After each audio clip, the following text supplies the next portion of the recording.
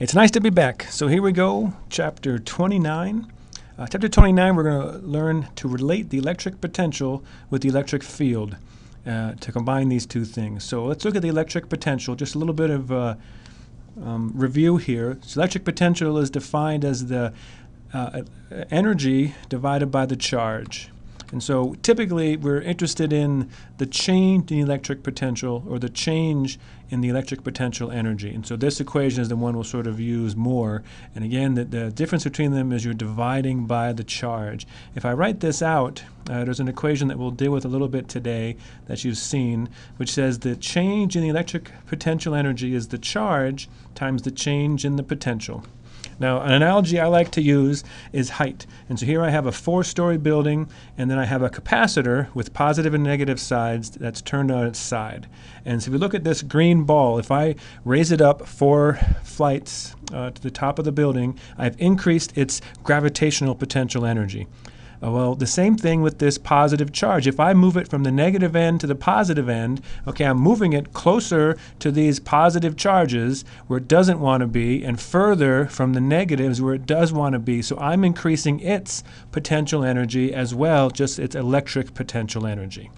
And so we got equations here that are pretty similar. So from 131, we've got the potential energy is mg. So this is the part of the equation that's got something to do with the particle we're talking about. It's its weight.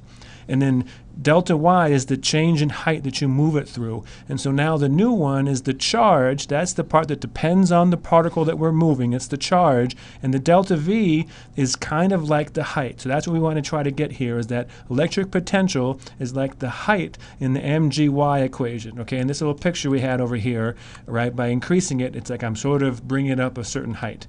Okay.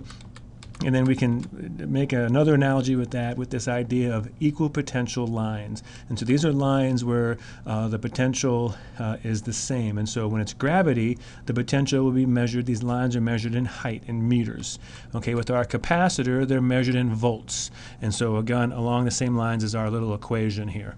And so the idea is if I'm in this building and I'm walking around at a height of 30 meters, okay, my potential energy is not changing. Well, the same thing here, okay? If I'm an electric charge and I'm moving around at some height or some potential, 40 volts, all right, that means the change in V is not changing, and so I would have an increase or decrease in my potential energy of 0. Now, here is the equation we're going to use to basically convert from electric field into potential. All right, and so this equation is an integral. So integrals are always a little bit nastier than other things. And so here, this is defined E sub s times ds, where s is basically Knight's generalization of any of the directions, x, y, or z.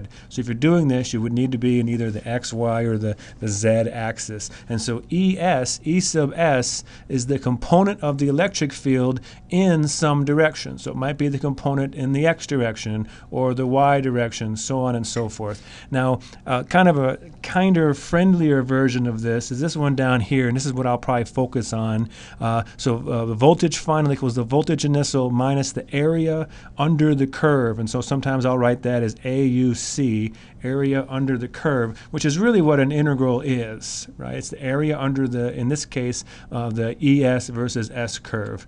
And so let's do an example here. So here we have a graph of the x component of the electric field along the x-axis. The potential is 0 at the origin. What is the potential at 1 meter? So pause this, work this through, and see what you come up with. All right, hopefully you got negative 1,000. If you didn't, let's walk through it. And so our equation is V final equals V initial minus the area under the curve. And so in this case, V final is the potential at 1 meter. V initial is 0, so we're starting that here at the origin. So when you do this, it's really important. You have your, this is our final, and this is our initial. You always want to figure out what those are. And so basically, I want to find the area under the curve in between that.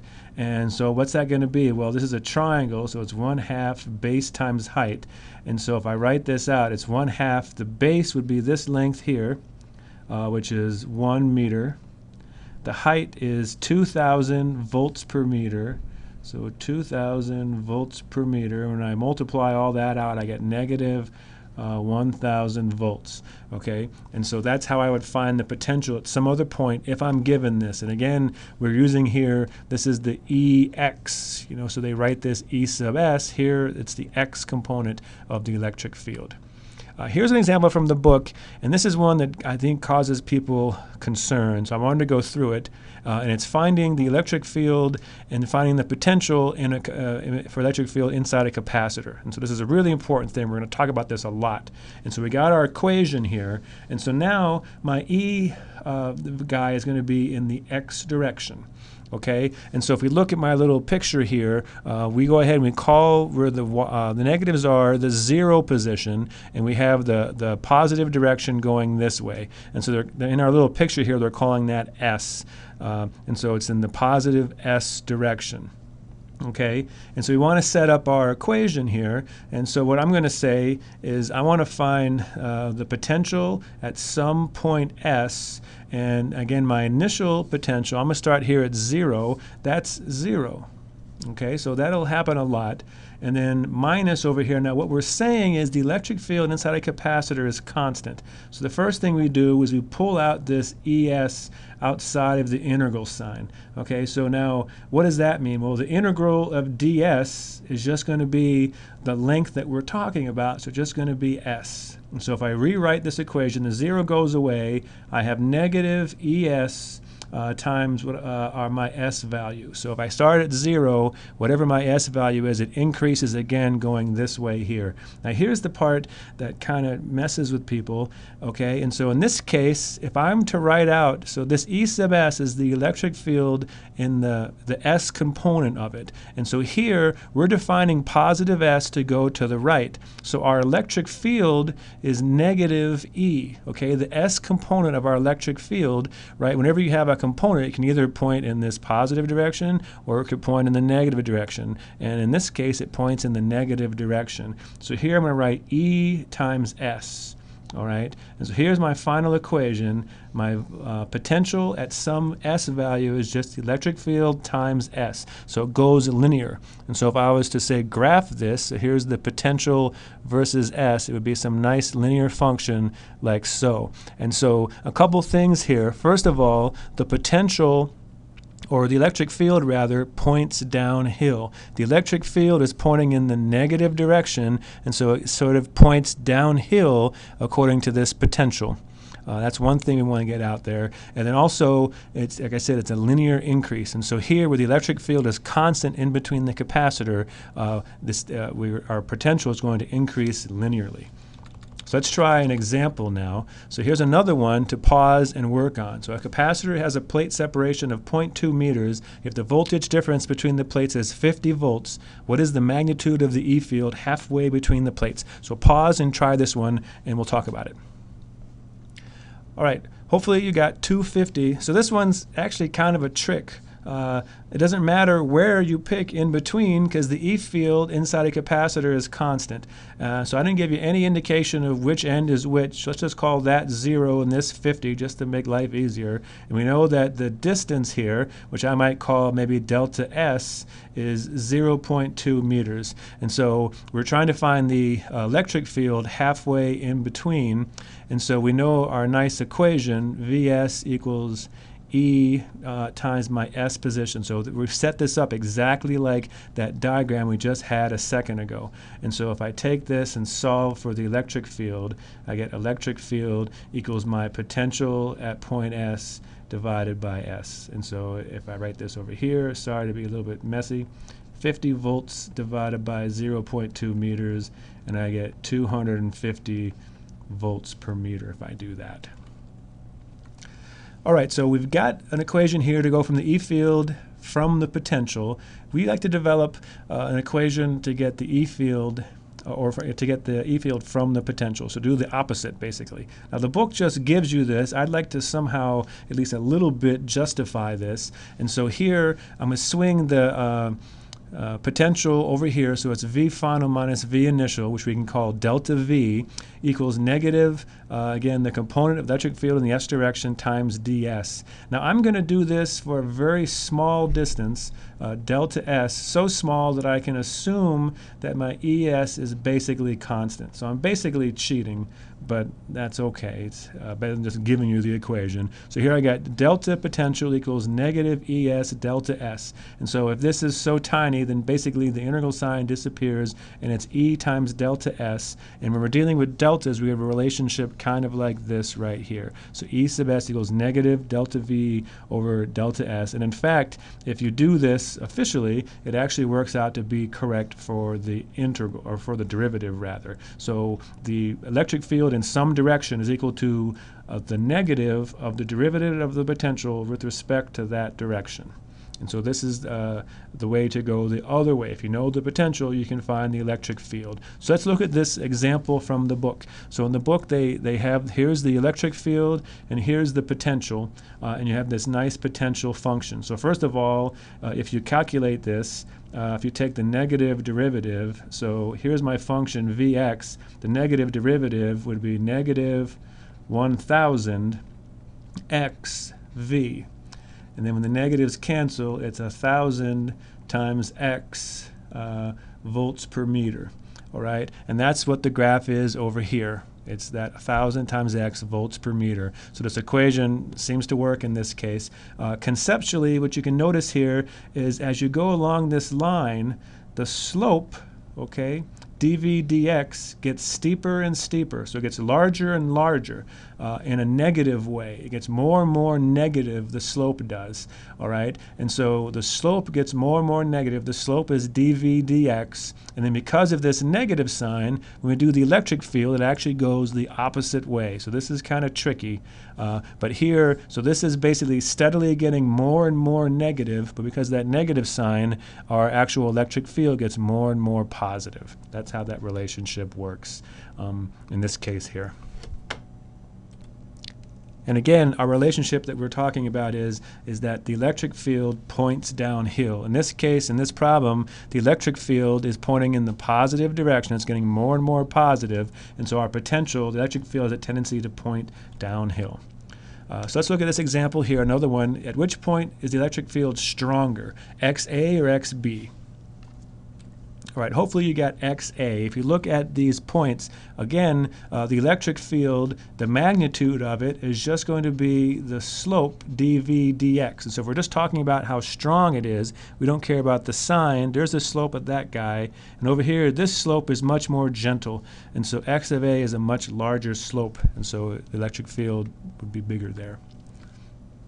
Here's a little picture from the book that just kind of talks about some of the characteristics of electric field comparisons with potential. So first of all, the electric field is always 90 degrees to the potential. Okay, as we were talking about, if I'm a charge and I move down some potential line, all right, there's no change in my energy, which means there can be no work done by the electric field. And so electric field has to be 90 degrees, so there's no work done. The field points downhill. So in this case here, we're talking about this potential being larger than this negative potential. And so the electric field has a tendency to point downhill. So it points at 90 degrees to the potential and it points downhill. If you have your potential lines, you can always sort of get the direction of electric field right away. And the final thing is the field strength is inversely proportional to the spacing between them. Okay, and that just comes from this new equation that we got here. Okay, basically, if you can think about this in kind of a rough way as delta V over delta X. And as the delta X gets smaller, okay, between two lines, then the electric field is going to get bigger. So these lines are telling you the change in the potential, and whenever it's closer together, you're going to have a stronger electric field. Like over here, this one's really big because you're basically dropping, okay, between these two lines much faster than you are over here. And along these lines, there can be a lot of comparisons. We'll talk about this in class of comparing this to a topographic map. So here's some topographic map that's got little points of separate height. Okay, and again, there's a lot of comparisons between potential and heights.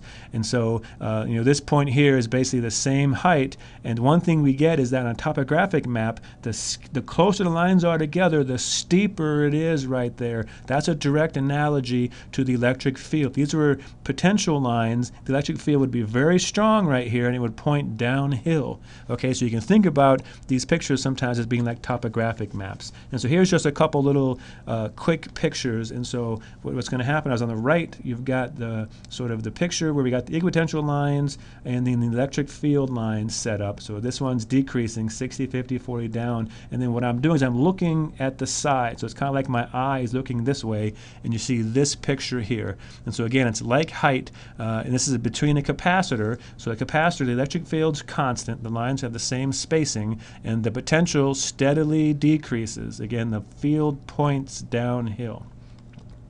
And we have another kind of picture. This, you'll see, this is real common. This is a positive charge and a negative charge. And so we'll see that positive charges are kind of like little hills, and negative charges are kind of like little valleys. All right, and so this little line here is like your topographic map. It's the same potential. So it's kind of like this little point here. It's the same height in potential, and then you can draw a little circle around that little mountain. You can walk around that mountain if you wanted to.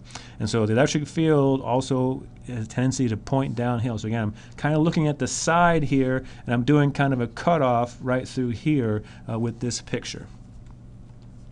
And here's some other pictures. The book will have things kind of like this, but you can always draw these things in sort of analogies to height. So one last question here. An electron is released from rest at x equals to 2 meters in the potential shown. What does the electron do right after being released? All right. So hopefully you got moved to the left with increasing speed. So this is the potential, all right? And we can kind of think about the potential again as being like, this is kind of like a positive, and over here is kind of like a negative. And so if I put an electron here, okay, the electron is going to be attracted upway this way here. And then you can imagine that our equation, again, is delta U equals Q delta V. All right, and so what's happening as the electron moves closer to the positive charge, okay, it's increasing its potential, and so it's losing potential energy because the electron has a charge of negative V times delta V, and so its potential energy is going to decrease and its kinetic energy is going to increase, and so it's going to have increasing speed. All right, and the last thing we want to talk about are batteries. We're going to deal with the batteries a lot over the next couple of weeks. And just real quick, how batteries work. So electric circuit will generally transfer energy from a battery to some device. The battery is an object that usually works chemically, okay, to transfer chemical energy into electrical energy. And basically what it does is it somehow, through some mechanism, transfers electrons from positive terminal to the negative terminal. And so this gives the terminals a potential difference. One thing we're going to learn in chapter 29 is whenever you separate charges, you get a potential difference. And so the battery does this. We're not going to care too much how it does this. And my little cartoon picture I like to draw is you can think about a little conveyor belt.